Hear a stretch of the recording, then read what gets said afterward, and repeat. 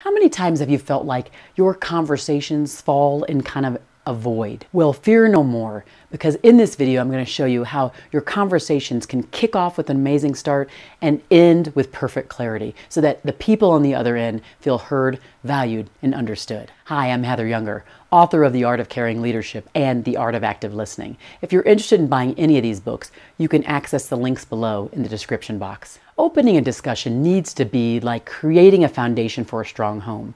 It needs to be sturdy and inviting. Here's the first step.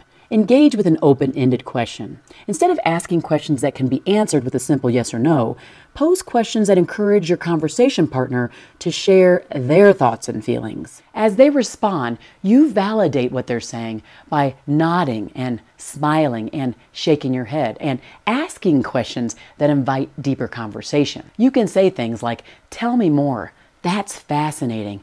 Wow, I didn't know that happened."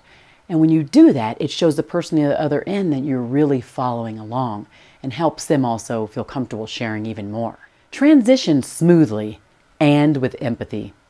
When you sense a natural pause in the discussion, it is okay for you then to move on to some point you want to make by also wrapping up what they just said by acknowledging their feelings as it relates to what they just said. So you could say something like, "Wow, thank you so much for sharing that. I could completely see how you experienced that or how you feel about that situation." Those are words that validate a person and show them that you empathize with them. Now, when it comes to closing the discussions, it's all about making sure that you leave a long-lasting positive impression and that people understand their next steps. Before you wrap things up, summarize the main points of the conversation. This shows that you were actively engaged and that you value what they shared. Reflecting their thoughts back to them can lead to insightful closure. Special tip: if you sense that they might want you to go do something after your conversation, clarify with them what that action might look like. Ask them something like, "It appears that based upon what we've talked about, that maybe I have some work to do. I'm thinking I need to go do this or that next. What does that sound like to you? Or should I make any tweaks based upon what I've just said?" When you do that, you help them understand that you are following along, that you want to make sure that you make the best next step based upon the conversation, and that you're in their corner. Express gratitude.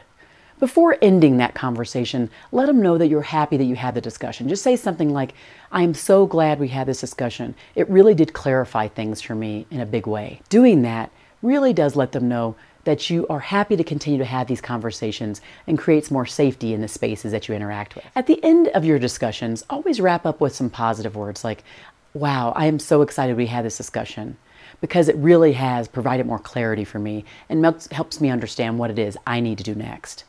When you do this, it helps people understand or dot the I or cross the T on listening and know that you were following along and you plan to help them in some regard.